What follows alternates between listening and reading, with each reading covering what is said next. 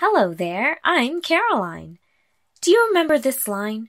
We hold these truths to be self-evident that all men are created equal, that they are endowed by their Creator with certain unalienable rights, that among these are life, liberty, and the pursuit of happiness. Remember what it is from? I'll give you a moment to check your notes.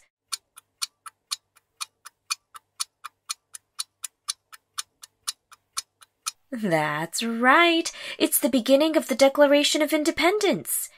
And these words imply that you have rights, and list a few of them. All men means everyone, though, right? So, what about the fact that slavery was still a major part of society when the Declaration was written? Today, at the end of the lesson, you will be able to explain the way in which the 13th and 14th Amendments define civil rights in America. And today's essential question is this. Why are civil rights dependent upon the collective recognition of all Americans as citizens?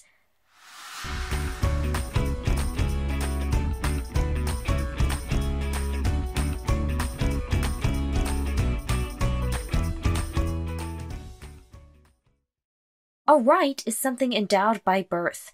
As we said in the last lesson, rights are the capacity to engage in democratic practices, to enjoy personal privacy, to have access to justice, and to be treated publicly with dignity and respect. Constitutional rights protect against government discrimination. Civil rights protect against government as well as private discrimination that prevents equal social, economic, and political opportunity. With those rights come responsibilities. Responsibilities are the norms and behaviors that individuals must engage in to secure the public good. To understand and ensure civil rights, the individual must understand that exercising and maintaining civil rights is a collective responsibility. It is up to each one of us to work together in order to protect them from abuse. As we all know, one of these abused groups in American history were African Americans, and especially when they were held as slaves. The tension caused by slavery in the land of the free boiled over into the Civil War. During the war, enslaved people left the plantations of the South and marched towards a more hopeful future. At first, these human beings were considered contraband, but as more and more found their ways to northern encampments, the North was forced into action.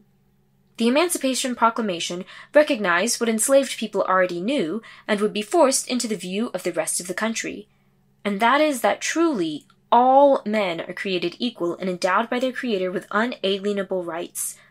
A government cannot take something away from people it never gave to begin with. However, only together can people realize the words of the Declaration of Independence. Enslaved people had to act together to force Northern officials to see what was already apparent, that they were always free. Their actions defined civil rights as a condition of birth in America. The conclusion of the Civil War cemented the actions of enslaved people, the recognition of Northern officials, and the decades of abolitionist agitation into the fabric of American culture. The 13th Amendment made the institution of slavery unconstitutional. The 13th Amendment says, "Neither slavery nor involuntary servitude except as a punishment for crime whereof the party shall have been duly convicted, shall exist within the United States or any place subject to their jurisdiction." It's crucial to remember that the Constitution is the highest law in the land. It is a social contract that makes our rights clear, and it requires that all people be responsible to one another as fellow citizens. The 13th Amendment resolved in part the obvious contradiction in American society, but it is the 14th Amendment that creates birthright citizenship and grants it constitutional and civil rights. It's time to show what you know. Please grab out a pen and notebook. During the Civil War, what did enslaved persons do to frame civil rights as a condition of birth in America? How did the 13th Amendment partially resolve a major contradiction in American society?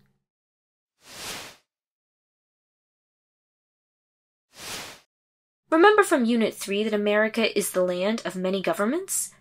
Federalism creates a tension between state and federal government over the role each plays in American life.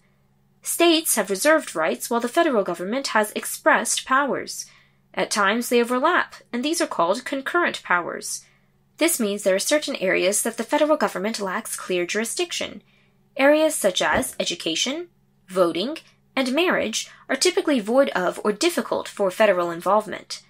The 14th Amendment has 5 sections. For our lesson, we're mostly concerned with the first 2 sections. The 14th Amendment was designed to ensure states did not violate the civil rights of any American. The first section has 4 important clauses that are taken from these lines. All persons born or naturalized in the United States and subject to the jurisdiction thereof are citizens of the United States and of the state wherein they reside. No state shall make or enforce any law which shall abridge the privileges or immunities of citizens of the United States, nor shall any state deprive any person of life, liberty, or property without due process of law, nor deny to any person within its jurisdiction the equal protection of the laws. First, it declares that all people born or naturalized fall within the jurisdiction of the U.S. This creates birthright citizenship. This reinforces that, as American citizens first, our collective responsibility is to see each other as one rather than a collection of individual state citizens. It also means that the U.S. Constitution represents all Americans, despite any individual's social identity or state of residence. Then you have the Privilege and Immunities Clause. Americans are given certain privileges. These are given by the government. Next, you have due process. Civil rights are protected by the process of law. They are not given, but are protected. Finally, you have the Equal Protection Clause. This process is guaranteed to all people born or naturalized in America. The 14th Amendment goes on to state that a person can become naturalized into the American concept of citizenship like a rebirth of sorts.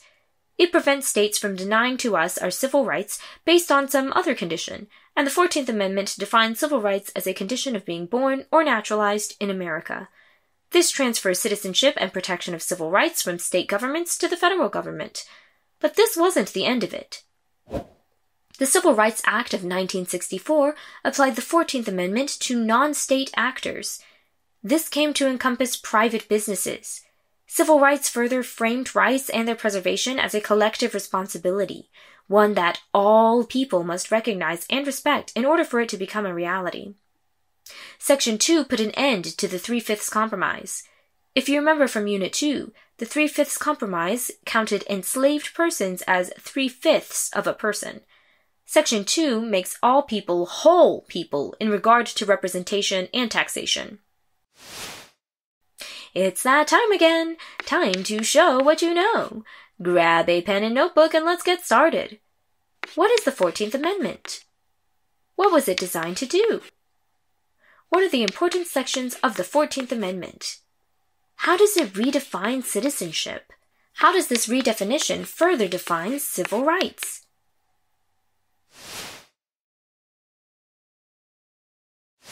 Let's see if you can answer the essential question of the lesson.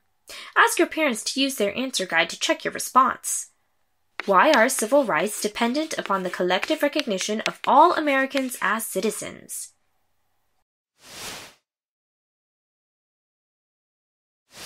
Today, we learned that, to define civil rights, we must recognize all people as American citizens.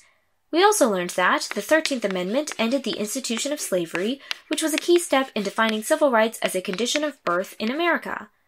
We learned that the 14th Amendment transferred the concept of citizenship and the protection of civil rights to the federal government.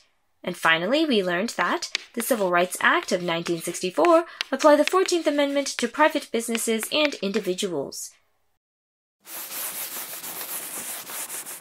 That's it for us today. In the next lesson, we will investigate the expansion of voting rights in America. Until then, have a wonderful day, and remember to vote, debate, and participate. Hey.